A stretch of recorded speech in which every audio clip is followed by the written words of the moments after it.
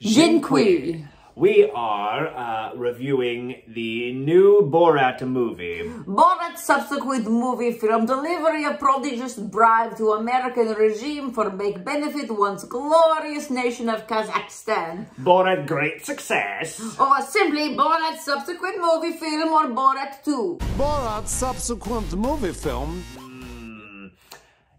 If you like video, please like, comment, subscribe. And subscribe to Big Movie Channel. Big Movie Channel. Movie channel. Big American Movie Channel. So we just watched the second installment of Borat last night. Yes. And the film was a winner of Golden Globes. It has appeared on Amazon Prime during the pandemic, and we are finally getting around to seeing it. Yeah, and it's, I mean, I have not seen the original Borat since it had come out. And, What are you reading there, a novel? No, I'm looking at, I just want to make sure of the year that Borat came out, which I think was 14 years ago, which is why they say that Borat has been in a labor camp for 14 years. It would make sense. 14 years ago, I released a movie film which brought great shame to Kazakhstan. But, I mean, it's definitely been that long, because I was definitely in high school or earlier. It was the first movie was a phenomenon. I mean, it was like so original, so like, you'd never seen anything like this. Kind of, I was thinking earlier, like Jackass. Like, it's very, like, on the street, real people. And there's kind of a blurry line between how much of this is real and how much of this is scripted. Sure. And even the stuff that is real, or, you know, or he really does a great job of editing together to kind of create a different reality. Like, he takes clips of what he does get from real life and really kind of uses it to fit his narrative, which is a testament. It's seamless. And it's great character work because they're just fully committed to the characters. And what I love about it, particularly this one, is you get an introduction to his daughter character. And it's nice to see him kind of have a cohort through these shenanigans.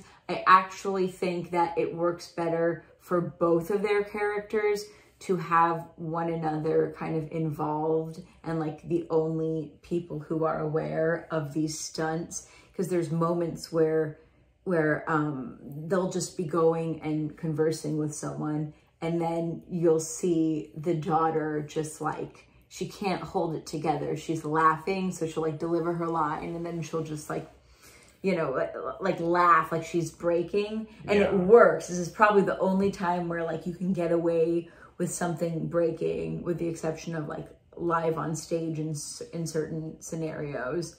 And it just adds to the whole feel of the movie. I have a baby inside me. Can you take it out? No, we cannot. Yeah, I thought, you know, this one was interesting in that the original one, it seemed like there was more of that kind of raw footage of him as Borat on the street. And in this one, he had to do a couple things, like he had to be in disguises to get away with people not recognizing him. And early in the movie, there's like people recognizing him as Borat. Like, that was one of the in-jokes of the movie, is like, oh, now I can't go out on the street because people think I'm Borat. And so he's like covering his face with a bag, and people are like, Borat, give me a picture or something, you know. So he then has to disguise himself. People make recognize my face. I would need disguise. It was, I don't know if it was like he had planned to do this movie, and then all of a sudden he had this gold nugget of the coronavirus pandemic to run with. Not that I'm saying that the pandemic is anything that was a golden nugget. Tragic. Yeah. But in terms of being a storyteller in this kind of weird formula where he can just run with whatever the world throws at him. Oh, yeah. That's exactly it. You nailed it. He really can run with whatever the world threw at him. Yeah. And the world just happened to completely fall off of its axis while he was doing this movie, and gave him just gold to run with. I think one of the more interesting scenes to me was when he went and kind of like quarantined with those two like total countrymen. Good old boys. Good old countrymen. It's killing some of the virus. No, you can't see the virus. No, it's still there. It was amazing to see them embrace him. I really need to kind of investigate how in on.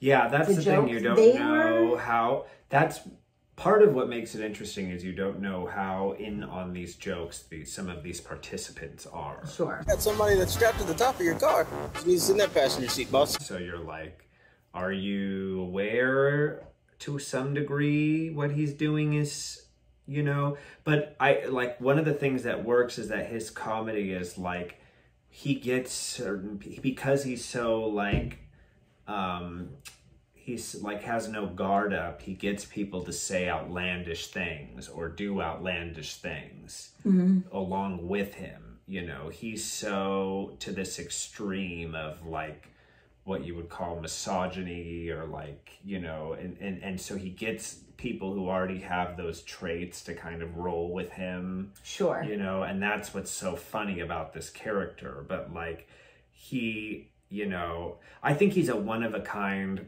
performer, and I think there's not really anybody who does this kind of thing. Yeah, I mean, the most comparable thing I would think is just, I guess, an SNL type of world where you're just given a character and people run with it. Sometimes the characters come back, you know, in different episodes, or just like kind of ongoing skits. Yeah. But this is an example of a character that is just run with and taken to the extreme. Yeah. And the character study and journey of this is everything that I love about acting, because I think this is like,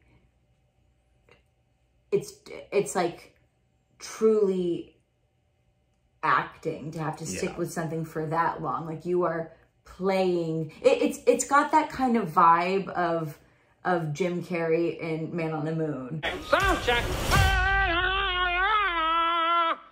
It's working.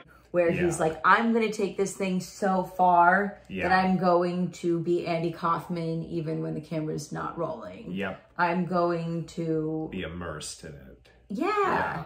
And it's like so many things now. It's like, you know, we talk about this, like being a character performer and people who can pull off characters. Like lately, so much comedy is like very real and urban, and people are like, you know, it's people in a bar and sex comedy and this and that. And like people just live like, and it's so like, who cares? Like, it's so boring. Like, it's such a mundane, like some people can pull off that real world comedy in an authentic way, but like to be able to be a performer that captures another culture and you know, character to such an nth degree, who's so different from the world that Sachs Baron Cohen comes from, is super cool. Yeah, it's just, I think it's high comedy. Yeah. Yeah, even if there's like jokes in their mix that are like on the lowbrow. Yeah, part. That's what makes the lowbrow jokes work. Like, they always say don't go for lowbrow or like the obvious jokes, like the sex jokes and you know, like the women jokes, because 9 out of 10 times they just don't land because they're so easy. It's like the easy way out, and they work when they're almost either by accident or they're a true commentary of what's going on in this world. And that's what in real life, and that's what he does in this world, is he's like, okay, like, this is what's going on in real life. I'm going to just use them so far as to expose the truth that they really are. Yeah. It's not just like, haha, I'm trying to make a penis joke. Right, right. So check out a Borat Subsequent Moviefilm. Borat 2, Borat Subsequent Moviefilm, delivery of prodigious bribe to American regime for big benefit once glorious nation of Kazakhstan. Prodigious. Dziękuję. Dziękuję.